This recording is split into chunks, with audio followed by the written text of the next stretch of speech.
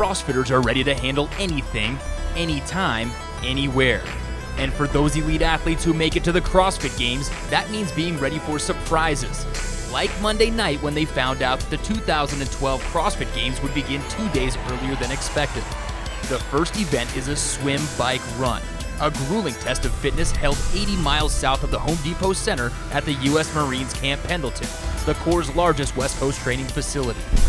The competition will start on the beach where athletes will battle a surf and swim an out and back course covering 700 meters as they make their way to the base's main beach. After a short run to the bike transition, they'll pedal their single speeds over a flat and easy half mile before turning off-road into the sand trail, where the bike is more likely to get a lift than the rider. It's a tough mile and change through shifting sand and rutted dirt before the athletes hit pavement for a 3.5-mile sprint down the coast to the first checkpoint. Here, valuable points are awarded for a top finish, but next comes the real challenge. The athletes put the blue Pacific behind them as they take on the tricky terrain to the top of Microwave Mountain. Running along switchback after switchback, they'll climb over 1,400 vertical feet in the first 2.25 miles. After the summit, a couple of down and ups are thrown in before they'll descend the remaining 5 miles over rock-strewn trails into the flats and the final straightaway to the finish line in the valley below. All up, it's a total distance of just under 13.25 miles, a true test for the fittest on Earth, but just the first challenge in what will be a very eventful day one.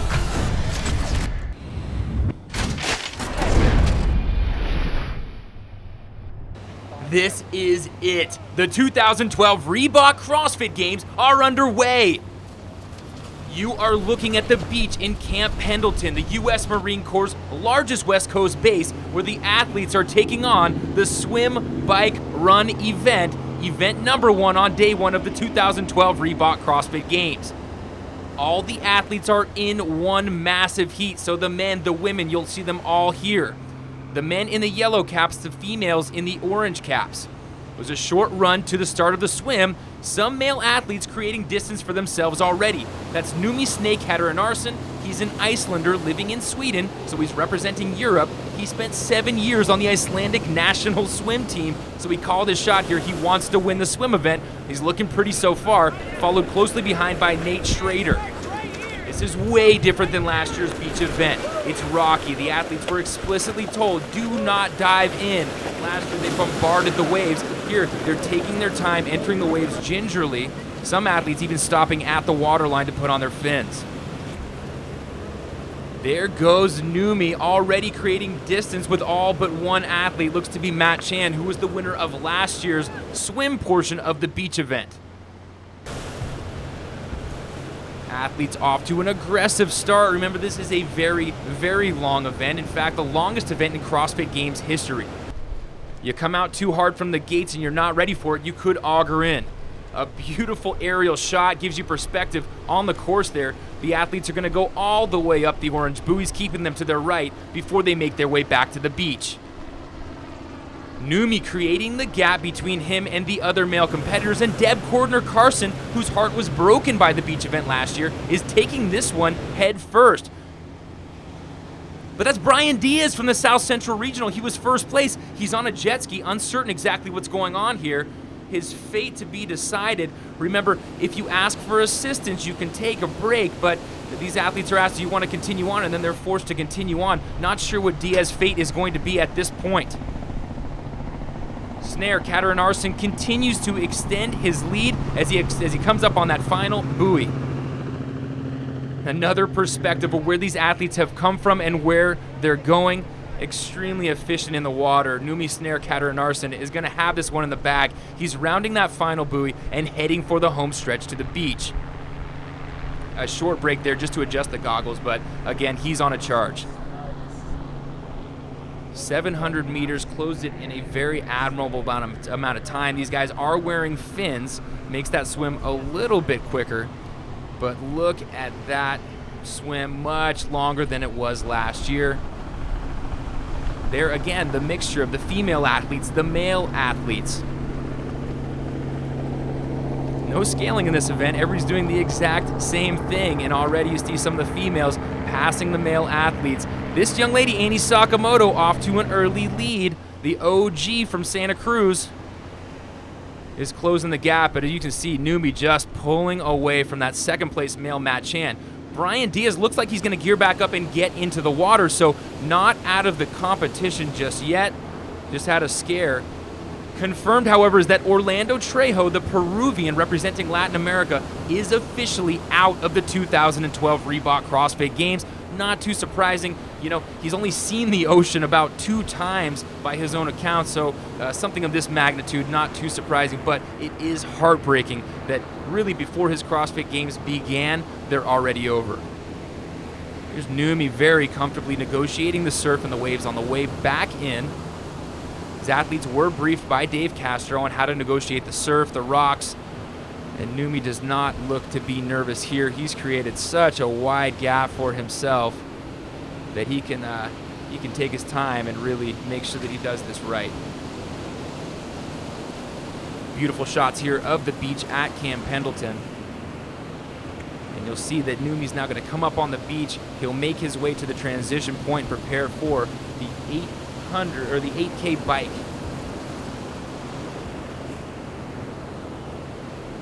Numi here will defin. And again, just looks at home in the water. Very, very comfortable. So, no question about it, Numi is by far your male leader at this point in the competition. He's followed closely behind, however, by Matt Chan. Chad McKay is just about in lockstep with Chan. There you see Matt Chan. Again, he finished the swim portion of the beach event in first place last year and coming in second this year. Early on in the day, the marine layer had settled down. The administrators were concerned we might have to pull the plug on the event or push it back, but as you can see, the clouds are lifting, the sun's shining through. It's going to be a beautiful day here at Camp Pendleton. There's Chan, still hasn't definned, and Chad Mackey actually neck and neck, gaining some ground on that transition. It'll be Mackey who will overtake Chan as they approach the transition point. Now, Chad Mackey and Matt Chan, both 200-plus pound athletes. Interesting to see that they're second and third out of the water.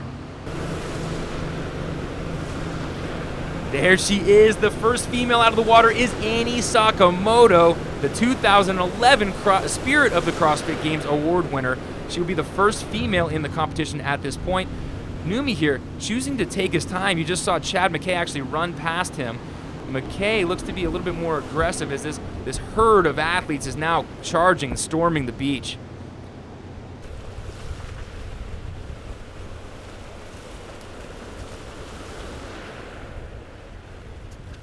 And as you can see, a fine mixture of males and females now finished with the swim portion of the run.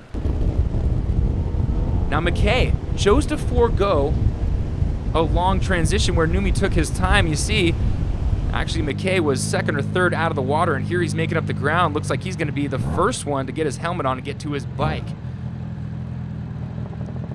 CrossFit Games, truly an international sport. We have an Australian and an Icelander in the lead. There he is. There's Daniel Hershey coming out of the water at this point. So again, representing Asia, our sport has grown in magnitude. 2 leaders are on the flat portion of the bike. This won't last long. These are single speed bikes, and pretty soon here these guys are going to run into rough terrain. Last year's champion, Rich Froning, and his training partner, Dan Bailey, now out of the water, looking composed. Rich lost a lot of ground on the beach event last year, but he's going to try and make up for that. Julie Fouché, second out of the water, taking her time now on the transition. As Chad McKay continues to charge on this bike, looking comfortable. But here's that portion we're talking about, where the bike is more likely to get carried than ridden upon. You're going to see some carnage there. Looks like Fouché lost ground to Ruth Anderson Harrell, the Kiwi. She's got some triathlon experience, so no surprise that she's going to do well so far in the event. There's Fouché coming out of the gates again. She was second out of the water, and now she's entering the bike in third place. Remember, Fouché last year beat all but 8 male athletes in this competition. Your 2 male leaders now charging along the dirt road, again pushing their bikes, not riding them. as they enter this rough portion of the bike. Newbie, Snakehead, and Ketter Narson still in the lead. There is Matt Chan, though, however, coming in third place, hitting that sandy portion. A little bit dangerous there. Throwing caution to the wind as Chan rides his bike in. Daniel Hershey coming in hot. There's smooth transition. So Daniel Hershey from Asia on the tail of Matt Chan. Again, these athletes, much different than last year's beach event. It's a rocky beach. You can see, oh, one athlete goes down. Not sure if we have a name on that athlete. We just had our first wipeout. But again, very, very unforgiving terrain. There go Numi and Chad still hanging tough. New Numi that was a swimmer, but he's still looking strong at this portion. It's gonna be on and off the bike. These guys showing us how it's done. Ruth Anderson Harrell, the Kiwi, looking strong, leading the females at this portion. Again, she's a triathlete, but I don't think you can really draw a parallel to triathlons. This is not flat ground. It's unforgiving. It's a beach swim. The male athletes now padding away on those up and down hills that we knew would be coming. So this event only announced on Monday night. These athletes didn't know it was coming. They didn't know they'd be competing on Wednesday. Hey guys, there's Julie Fouché. Not looking happy, but looking strong. And a beautiful aerial shot of the course where Numi and Chad maintain the 1-2 positions. Back to the bike transition. It's like Angie Pye. Angie Pye looking strong at this point in the competition. She's being chased by Sakamoto, so Angie Pye has overtaken Annie Sakamoto. Annie was the first female out of the water, and now it looks like she's moved to 4th place. Numi now on the road, on the flat ground. Remember, this is 8 kilometers, this long flat portion, about 3 miles worth of that, where they can make up some ground.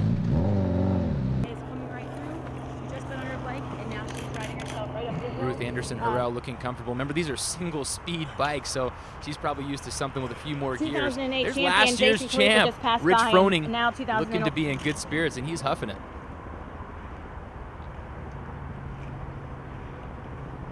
Fouché, no surprise, passing the male athletes. We're used to seeing her do that. And now we have a gang of athletes on the course. Could turn into a full contact bike ride. Billy! Scott Panchik there couldn't make his mind if he wanted to be on the bike or off the bike, chose to push it instead. And he's followed closely behind by Angie Pye, Annie Sakamoto. Tight race for the females. 2nd, 3rd, 4th place. Deb Cordner, this is a success story. Last year, her CrossFit Games were ended by a swim, and here she is coming out of the ocean. That is touching. There's Nicole Carroll, CrossFit Original, directing traffic.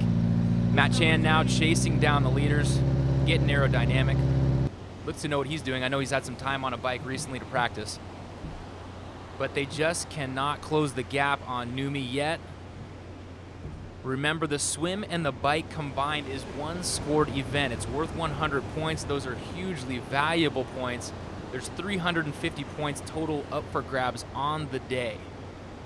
The swim and bike will be one portion of that. When these guys ditch their bikes, they'll run up to the transition zone, and then there'll be a second portion worth 100 points as well. There's 2010 champ Kristen Clever, now made it to the transition. South Central athlete Asia Barto, one of our larger athletes, making it now onto the bike. And a little bit of time to sing. Asia known for a good attitude. He's gonna need it here on this long event. Numi's cruising in here. He's come up to the point where he's going to ditch his bike. There's only about 150 meters to go for that first scored event. And Numi's hoofing. He's passing up the water. He wants those 100 points. Chad McKay hot on his heels. He's taking a little bit more time. He'll still, worst case scenario, he's got a strong lead over 3rd place. Worst case scenario, he's going to pick up 95 points. Gonna suck down a goo packet or something, it looks like, get some energy, but he's going surpassing that water as well. So Numi Chad, it's hard to believe that they would not finish in 1-2. In fact, it's going to be impossible. Numi's going to take first in Event 1. He's going to pick up 100 points. Looks like McKay will take 95. Here's Chan, Matt Chan, coming in third, the 4th place finisher from 2010. Looking strong. Remember last year, Matt won the swim portion of the beach event, but he lost ground on the run. He's taking no prisoners at this point. He's charging up the hill. And there is your current female leader, Ruth Anderson Harrell. Daniel Hershey representing Asia, chasing down Chan. Don't think he'll be able to close that gap. And here's a look at what these athletes are going to be treated to in the next portion of this event. Over 11 kilometers of up and down hill climbs. I want to call it a run, but let's be honest, on this kind of terrain, it's going to be an aggressive hike. On the downhills, we're going to see some running, but even the downhills just as treacherous, really, as the uphills. Ruth Anderson Harrell officially will be the first female to ditch her bike, but she's got some athletes on her tail. She's going to have to hustle. Meanwhile, athletes still coming out of the water. Now, there's not very much perspective when you're on the beach. They really don't know where they are in relation to one another, but the athletes who are still on the beach know that they're probably not doing that well. Mikko Rompa from Europe on the heels of Harrell. Now, Annie Sakamoto with Julie Fouché neck and neck. They're going to sprint it out for these points. Now remember, this is worth 100 points, so every little second counts. They're really going to come down to a race here. However, if you burn yourself out and then you have an 11K hill run in front of you, you're going to kick your ass before you even start event number 2. Now, this is dry, unforgiving terrain, as we already mentioned, but if you guys have not been to Southern California, this is desert. It's literally, you sneeze, you can start a fire in this kind of environment. These guys are doing their best to stay hydrated, but it's going to be a brutal 11K in front of them.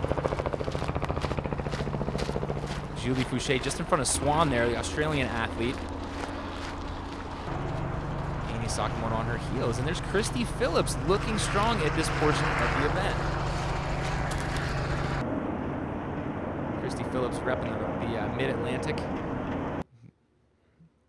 Numi Sneh, here are your current male leaders, looking very strong at this portion, but everybody has been reduced really to, like we mentioned, an aggressive hike.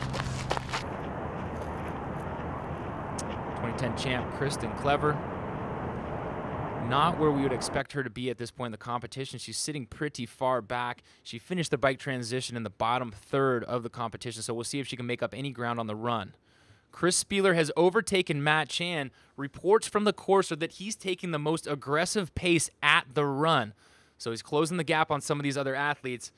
Numi looks untouchable. Really, I'm having deja vu from 2009 when Mikko Salo, a dark horse from Europe, came on the scene and destroyed the 7-kilometer hill run, opened up everybody's eyes and made them pay attention. And Numi, never heard of him before. Of course, he did well in his regional competition, but he is making a statement with his performance right now as these athletes rounding the bend, coming up over the summit.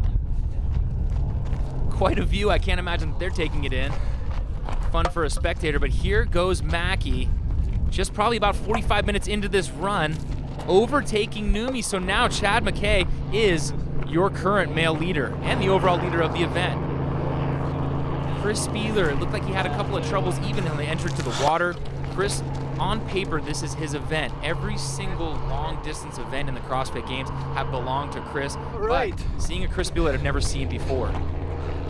Kyle Kasperbauer out of the North Central. He was a 2009 Games competitor, went team for a few years, made a statement again this year at his regional, just crushing the competition, and he's looking extremely strong at this point.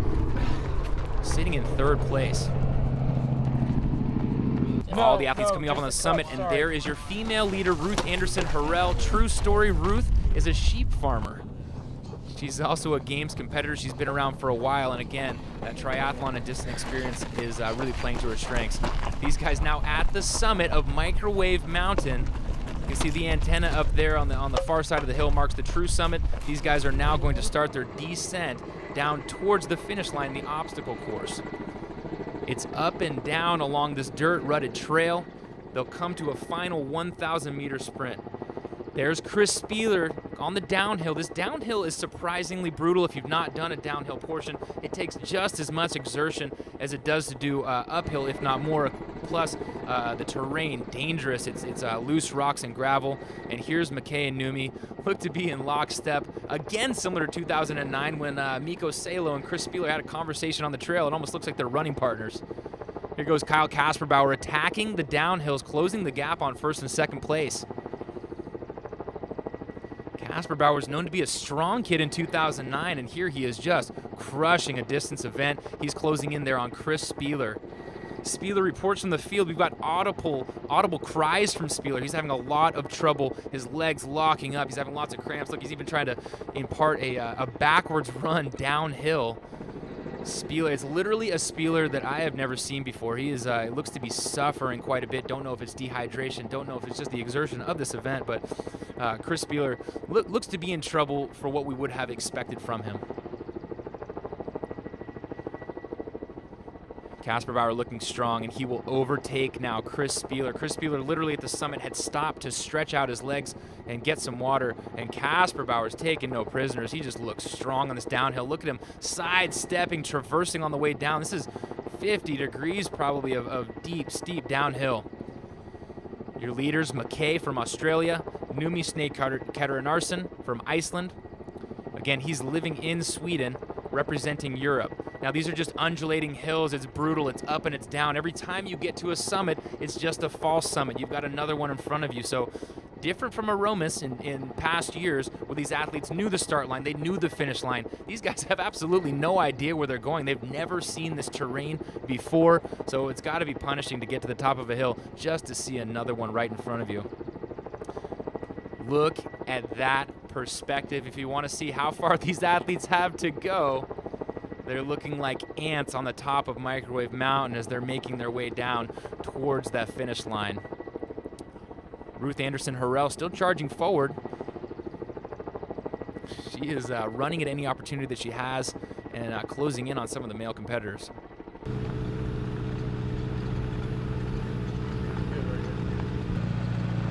Numi showed a couple of signs of weakness here on the backside. He's asking for water, asking how far he had to go. Made some statements to McKay. McKay, though, just looking stalwart. Now, this is a 220-pound athlete who is currently in the lead for our distance event. There's Rich Froning, last year's champion, passing out a high five. Looks to be in good spirits. As the overall leaders, male leaders, take the downhill portion. And again, McKay just looking strong. Now we are approaching the final 1,000 meters. McKay looks over his shoulder, sees where he's got to go, and he is continuing to charge just on a trot. Doesn't feel like he's in any danger from Numi. Now, these guys have flip-flopped from event number 1. Numi took first, took 100 points. McKay took second, got 95 points. Now that'll flip-flop. McKay will take 100 points. Numi will take 95. They've got it in the bag, so not a bad way to start your 2012 Reebok CrossFit Games. 195 points in the first 2 events. Again, highlighting the international nature of the CrossFit Games. We've got an Australian across the finish line first, followed by an athlete representing Europe, a native of Iceland. And here comes Numi now, looking over his shoulder, but really there's no one in sight down the rest of that trail. Here we will finish at Camp Pendleton U.S. Marine Corps obstacle course. We got to give a shout out to Camp Pendleton. These guys were very, very gracious hosts. The military community, very large part of the CrossFit community, and we have a lot of gratitude for them hosting us. Numi, go ahead and lay down on the ground, assume the CrossFit recovery position. Kyle Kasperbauer in 20:56 looks like he will come across the finish line in 3rd place. So Kyle Kasperbauer again used to be a strong kid. Now we've got him coming across in 3rd place in the longest event in CrossFit Games history. But there, ladies and gentlemen, in exact same fashion to last year, Julie Fouché beats not only all the women, but 8 men in this competition. Julie Fouché, and a race to the finish. Ruth Anderson Harrell and Christy Phillips separated by no more than a second, and just the look of panic in Christy Phillips' eyes as she comes across. These athletes are literally stepping across the finish line, taking 2 steps at most, and collapsing on the ground. Marcus Hendren across the finish line with his new training partner, 2010 champ, Graham Holmberg. Chris Spieler. We wondered where he was on the course. He lost a lot of ground, and Chris Spieler now crossing the finish line. We heard that he was suffering on the course, and the crowd cheers him across, but Chris lost an enormous amount of ground on this event. The official results for women's event 1. Ruth Anderson Harrell takes first in 100 points with 48-14. Fouché just behind in 49-18, and Annie Sakamoto rounds out third place with a score of 42-20.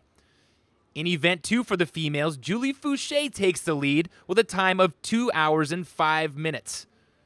Christy Phillips was 1 second ahead of Ruth Anderson Harrell to take second place. The official results for the men's competition. For Pendleton number 1, Numi Snake Katarinarsson finishes in first with a time of 42-13. McKay from Australia was behind him in 43.04, and Matt Chan from CrossFit Verve in Denver rounds out number 3 with 43.58. On Pendleton 2, our leaders flip-flop. Chad McKay takes first in 1 hour and 57 minutes. Numi Snake Katarinarsson 2 minutes behind him for second place. Kyle Kasperbauer of the North Central finishes in third in 2 hours, 1 minute.